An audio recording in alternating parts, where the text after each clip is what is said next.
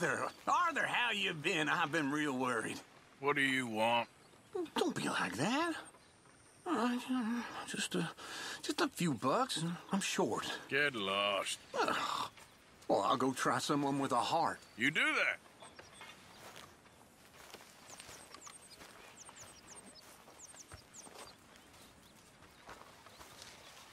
Dear Arthur, I've written this letter 100 times or more, and I cannot get it right. It's me. You know it's me from the bad handwriting. I know I said when we last spoke, and I was going off to get married, that we would not speak again. I know I said a lot of things, and I meant them, I suppose, at the time. But I'm not so proud as to not speak to people who care for me, or cared for me. I've been in Valentine for a couple of months. I had some bad luck, and, well, it's a long story and not an interesting one. But I am here for now. I saw a couple of the girls, or whatever the polite term is for them, that ran with you and your associates in town. And I heard tell of a man who sounded like you. I would love to see you again, if you could spare me a little bit of your time. I'm renting a room at Chadwick Farm, just north of Valentine. Yours, Mary Linton.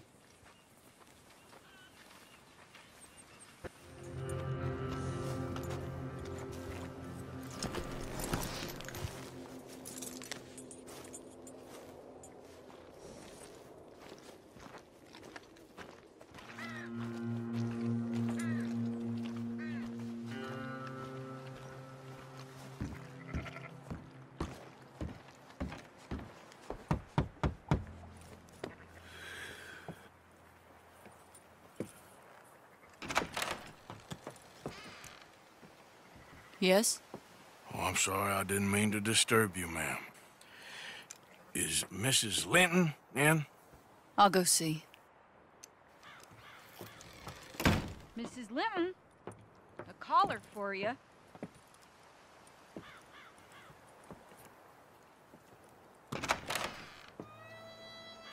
Hello, Arthur. Mary? I heard you and your friends was around. Okay. Where's what's his name? Died. Well, I'm sorry to hear that. Yeah, me too. Me too. Happened a while ago. Pneumonia. Bad business. Sure. So, well, you've been made a widow and you come here looking for me, is that it? No, ain't like that, Arthur. Oh, okay. Listen, Arthur, I'm... my family. I need your help. You mean the family that always looked down on me? You want me to help them? It's my little brother, Jamie. I always liked Jamie, at least compared to the rest of them.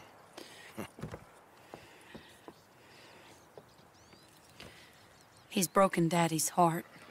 Daddy has a heart. Don't make me beg you, Arthur. My money, my life, me. I wasn't good enough. I'm sorry. We need your help real bad. Little Jamie's joined the Chelonians, that strange religious order. Good for him. They're quite mad, Arthur. They'll kill him. You're the only person he'd listen to. So, I'm too rough to marry into your family, but it's okay to ask me to help in saving your family. I'm sorry. I understand if you don't want to help me, but I think of you often. Long time ago now. I'm begging you, Arthur. I say let Jamie live Jamie's life and not the nightmare that his daddy dreamed up for him. Jamie's so innocent, Arthur. Please, Arthur.